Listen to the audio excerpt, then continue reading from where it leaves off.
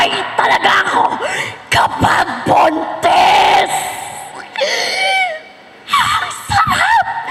Langapin ang sanggol na nasa sinapupunan.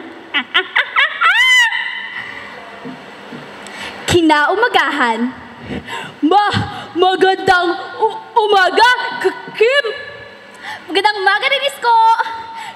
Kim, baka nakakahiya sa mga kaklase mo kasi palaboy lang ako.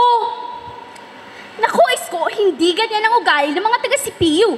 Mababait sila at baka Diyos. At isa pa, magkaibigan naman tayo, di ba? Ito pala. Tinapay. Dalawa kasi ang baon ko ngayon. Sa'yo na to yung isa. Maraming salamat, Kim. Siguradong masarap to. Sige, Isko, alis na ako, ha? Sige, Kim. Mag-ingat ka. Ulila si Isko sa magulang. Ipinanganak siya na may diferensya sa pag-iisip.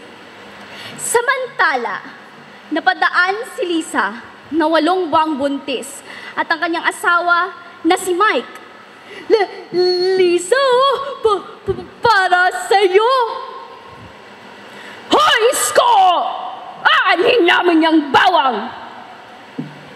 Mike, mag-ingat kayo, ha? Tumabi ka nga! Ang baho-baho mo, baka mausog pa si Lisa! Alas! Aray! Ang sakit naman, Mike! Salbahe ka! Kinagabihan. Aswang! Nagulat na lang si Isko na may biglang tumulak sa kanya.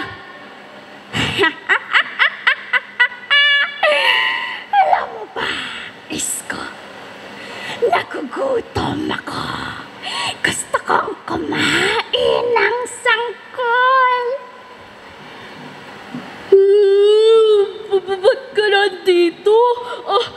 Alis ka dito.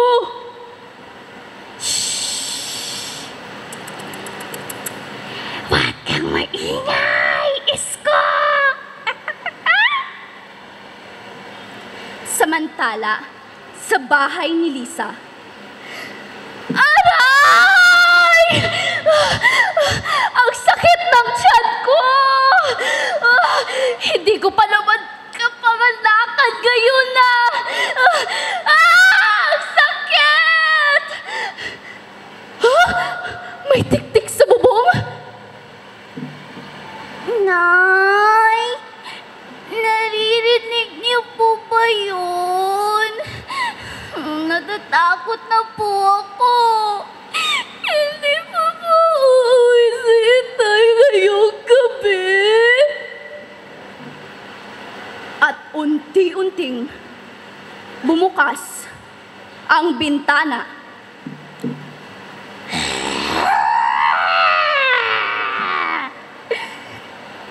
Ang sarap ng mga anak mo, Lisa! Erika, gusto mo bang sumama sa akin? Nay! Tulungan niyo po ako! Bitawan mo ang anak ko! Ito na yata ang pinakaswerte kong gabi!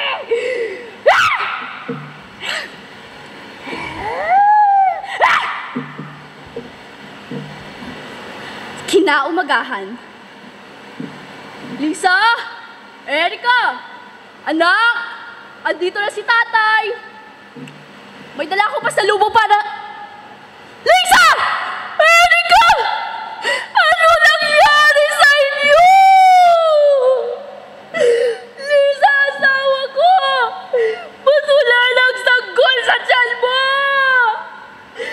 Erika, anak! Sino may gawa nito sa inyo? Samantala, binalikan ng aswang si Isko. Na, nakita kita kagabi, Ate Grace. Pinatay mo silang lahat. At anong gagawin mo, Isko? Isusumbong mo na aswang ang kapatid mo? Ate, kaya ako umalis sa lugar natin kasi hindi ko na talaga kaya mo ginagawa mo. Kasalanan ito ni Lola.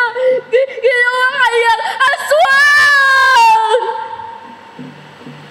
Kasi patay na ang mga magulang natin, Isko. Kaya, ako na lang ang tagapagmana. Wala na tayong magagawa. Handito na ito. Aswang na ako! Habang nag-uusap si Isko at ang ating niyang aswang, may biglang tumaan na lalaki. Hoy, Isko! Ang ganda naman ng kausap mo, ah! Tumabi ka nga! Ako nga pala si